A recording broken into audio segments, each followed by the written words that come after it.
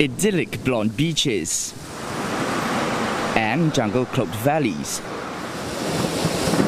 The island paradise of Langkawi, tucked off the coast of northwestern Malaysia, has for decades attracted both locals and tourists from around the world. It's a kind of place where you can just relax and have good time during your holidays, rest a little bit. Beach is very beautiful, people are very beautiful. Tempat Langkawi ni dia macam-macam tempat pelancongan seperti cable car, museum 3D dan sebagainya.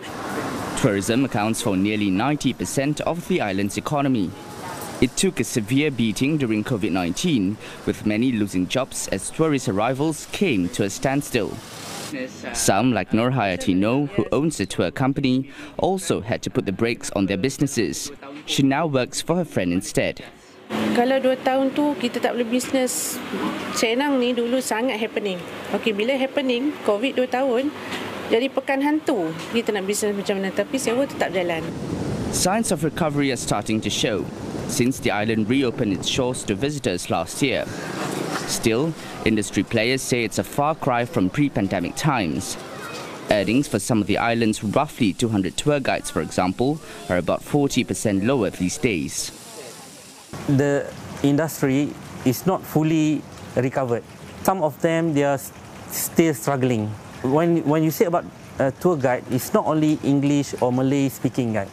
There's a Chinese speaking guide as well. But there's no Chinese tourists coming to Langkawi, so there's no income. It's also seeing fewer travellers from countries like Germany, Australia and the UK, which typically make up the bulk of visitors here. One academic says with travel picking up in the region, Langkawi could also face stiff competition from other island destinations. Now we can see the right trend among the Malaysians shifted to southern Thailand because of the cost, cheaper cost. For Langkawi, I think it might cost about, let's say, 4-star hotel. It might approaching 300 to 400 ringgits, right? But in Thailand, you might get half of it. Meanwhile, the authorities have set in motion plans to boost tourism recovery here. These include injecting funds for hotel upgrading works, urban renewal and heritage conservation.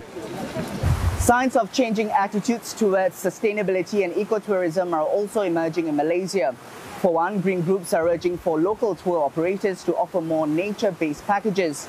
This could cover mountains, forests and even waterfalls like this one here, besides the more typical island hopping tours.